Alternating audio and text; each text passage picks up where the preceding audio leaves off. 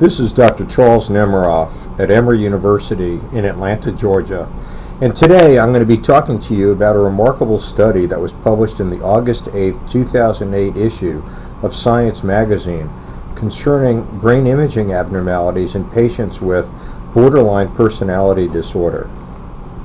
I'm not going to go through all of the exact details of the study, but borderline personality disorder is a clinical state that has had tremendous controversy in our field. Because it's one of the cluster B axis 2 diagnoses, many clinicians and investigators have wondered exactly what this syndrome is all about. How valid is the diagnosis? What is it on the border of? Is on the border of an axis 1 diagnosis? Is it on the borderline of psychosis and that old term neurosis?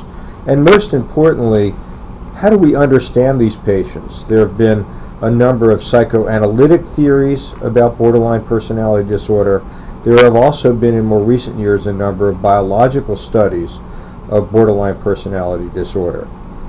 Very clearly, these patients are difficult to manage. They tend to have an extraordinary amount of difficulty in interpersonal relationships, including their relationship with their primary mental health provider. All of us have had the experience of having patients with borderline personality disorder repeatedly try to contact our office, obtain appointments when appointments weren't available, try to contact us outside of the office, and in general these patients are overly dramatic. They often engage in self-mutilatory behaviors, and clearly they're in a great deal of pain. There are in fact many clinicians that simply won't treat patients with borderline personality disorder. From a biological point of view, there's considerable evidence that patients with borderline personality disorder have abnormal neuroendocrine responses similar to what's been seen in some depressed patients. In particular, there is a blunted prolactin response to a variety of serotonergic provocative stimuli in patients with borderline personality disorder. The best treatment for these patients, either psychotherapeutically or psychopharmacologically, has certainly been a subject of great debate. And in addition, this particular diagnostic entity really led to the development of dialectical behavior therapy developed by Marshall Linehan, who is in Washington State, and this certainly has been a helpful addition to the armamentarium. So what about these patients that one of my colleagues once described as a sponge with thorns? Patients who will develop tremendously close relationships with those around them, but then be very hurtful for them.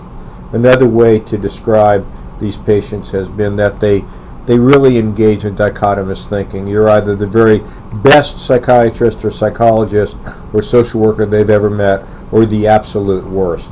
And of course, all of their relationships are characterized by this kind of dichotomous thinking. There's not much room for gray with these patients. So what this remarkable study by King Cassis and colleagues is a collaboration from investigators at Baylor College of Medicine in Texas, as well as at investigators in London and Chicago. What they did was to use functional magnetic resonance imaging in order to characterize particular brain areas in these patients. Unlike structural brain imaging, this is looking at neural activation of particular regions. And they studied 55 patients with borderline personality disorder and 38 normal volunteers. And they used a relatively sophisticated paradigm which has been used in a great many studies in cognitive neuroscience. And their results focus on a brain area called the anterior insula. Now, the anterior insula is an important area because it has been shown in the past to be very much involved in social interaction, social biology, if you will, and also in a seminal study published a year or two ago, results demonstrated that if you are watching an individual, a loved one of yours, in an experimental paradigm in which they're being exposed to some discomfort or pain, that your anterior insula actually is activated. So the results of this study are very germane to those findings. This paradigm essentially is a measure of trust and social cooperation, and in the paradigm that these investigators used, the healthy volunteers and the borderline personality disordered patients were essentially scanned as they responded to various cues in this relationship in which money was being exchanged in the form of investment. And it involved a great deal of trust, and it involved a great deal of coaxing on the part of the investor to try to get the subject in order to invest money. And to make a very long story short, the relationship between the amount of money invested by the subject, the potential return, the trust between the two individuals was very predictable in the healthy volunteers. But in the patients with borderline personality disorder, their anterior insular responses were clearly abnormal and disordered.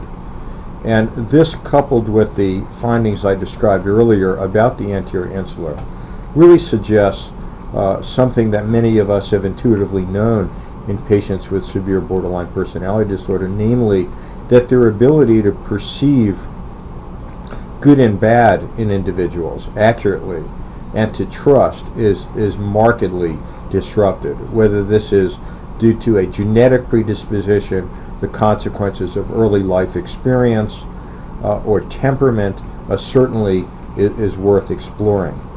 But the anterior insular is clearly an area that is critically involved in this pathological state.